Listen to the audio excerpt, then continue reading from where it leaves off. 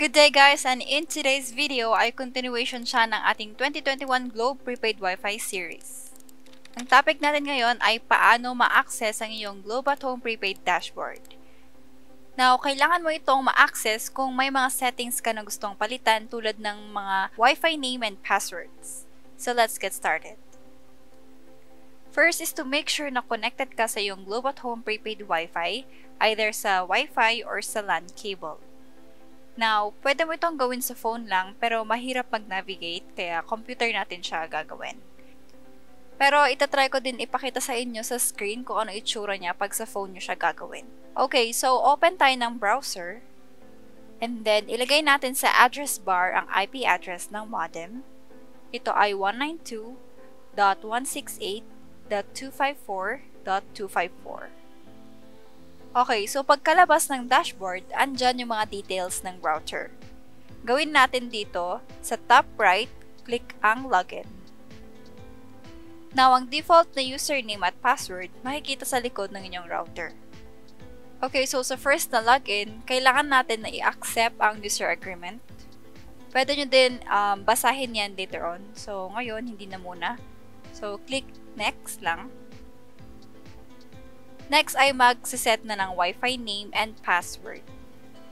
Alright, so ganito ang gawin nyo guys. Make sure na ililista nyo po yung Wi-Fi name and password para hindi po tayo makapag-comment sa comment section kung anong gagawin or nakalimutan yung password, anong gagawin, yung mga ganyan. So, para maiwasan natin yung mga yan. Alright, para may reference din kayo in case na makalimutan nyo. Okay? Now, make sure na sinunod nyo na at least 8 characters and combinations ng letters and numbers para mas secure. So, ako, yung password ko, ganyan siya. So, sa screen, as a reference lang yan. Okay. So, pagka-click ng next, ang susunod naman ay set your login password. Now, pag sinelect mo itong nasa taas, set Wi-Fi password as login password, ang mangyayari ay yung Wi-Fi password mo, yun din ang magiging login password mo pag i-access mo itong dashboard. Okay, so sana malinaw po yan. After nyan, mag-save siya ng settings, and then madi-disconnect ka na, and then kailangan mo na mag-reconnect gamit ng yung Wi-Fi name na ginawa mo at yung bagong password. Again, magre-reconnect ka na, and then gagamitin mo na yung Wi-Fi name mo na ginawa mo lang at yung bagong password mo.